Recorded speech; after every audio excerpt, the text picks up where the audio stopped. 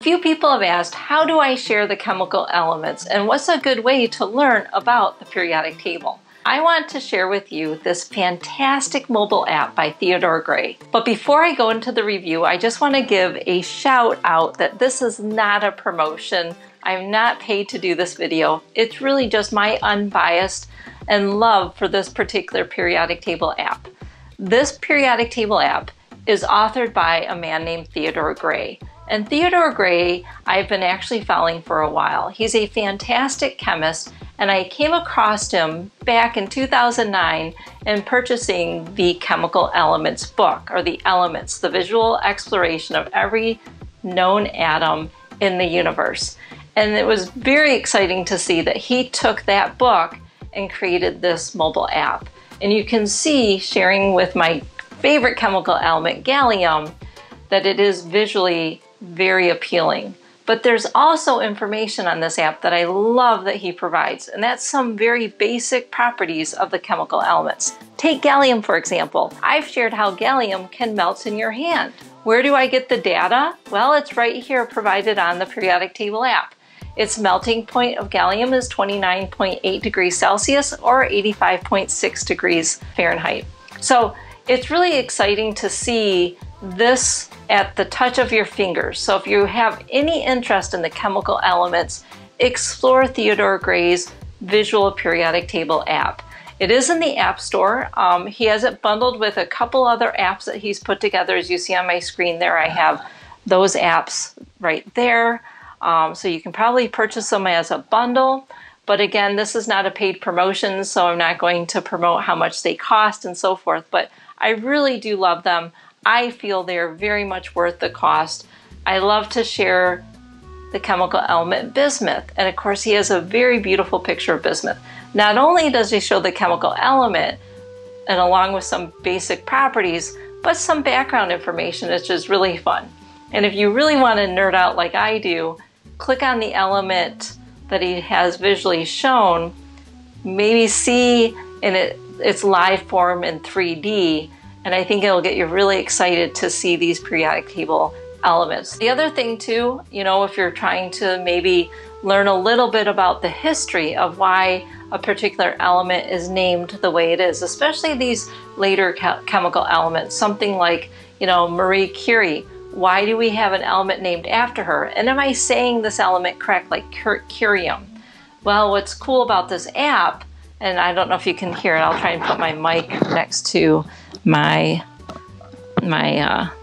iPad so we can hear this together. But ready, listen to this. Curium. Curium. Not too hard, curium. That's an easy one to pronounce. But what about this particular chemical element? This is one I've always struggled in its pronunciation. Röntgenium. Röntgenium. Röntgenium.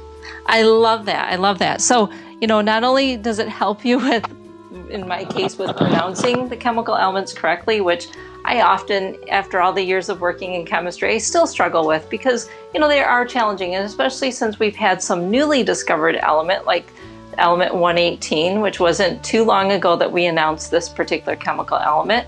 But who is it named after? Why do we have it?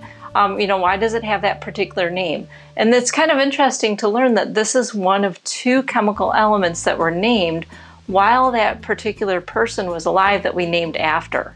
Does anyone know what the other chemical element was that we named with using a particular scientist's name? While they were still alive, we announced the name of that chemical element.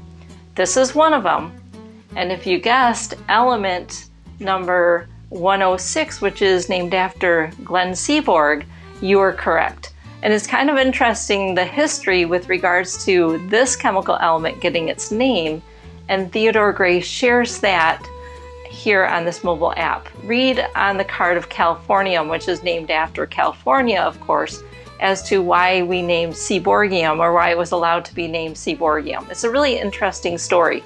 And I love that Theodore Gray puts that all together here bundled on the mobile app. Just to add one little bit of wow factor to this particular periodic table app, he does, and I don't know if this is going to be a copyright song, so I'm going to turn the volume down, But if you really want to hear what the song says, but I'll show you visually what it looks like, when you hit the song button, it does bring up a periodic table song that was made famous by Tom Lear, a Harvard mathematician, in 1959. But you can visually see the chemical elements as this song plays. And it's fun. It's a fun song to learn. I haven't learned it yet. It's definitely challenging in terms of the words, but it's great to list out those periodic table elements. Oh, and he has a song in Japanese too. So there you go. Okay, last little shout out. Definitely hit the subscribe button. Follow along if you enjoy Chemical Kim's videos on YouTube. I'm also on Instagram and TikTok. You can follow me there at Chemical Kim, and you can find me on Facebook as well. But my two big channels are definitely my YouTube channel and my Instagram and TikTok channels. So check out, I'll be posting videos there. It's a great follow. I do want to give a shout out to my merch as we're getting closer to Halloween. So if you go to your Instagram page, definitely do a search Chemical Kim Shop. I am on Shopify, and I do have a Shopify store. You can check me out there. You can also check through my links on my chemicalkim.com website, but check out the Halloween merch I have up. Still not too late to start shopping for Halloween. So I'll show you my favorite. This is absolutely my favorite. Get it, positively charged cation. So there you go. If you'd like to nerd out during the Halloween season, and I'll be putting up some holiday merch as well, but check out some of the Chemical Kim merch. I think you'll enjoy the designs and the joy of showing how much you love chemistry. And if you like my logo, as I've shared throughout many of my videos and on my social apps, I actually do have a shirt which you can purchase that has the Chemical Kim logo on it. So stay curious, definitely hit that subscribe and follow along for more fun Chemical Kim science.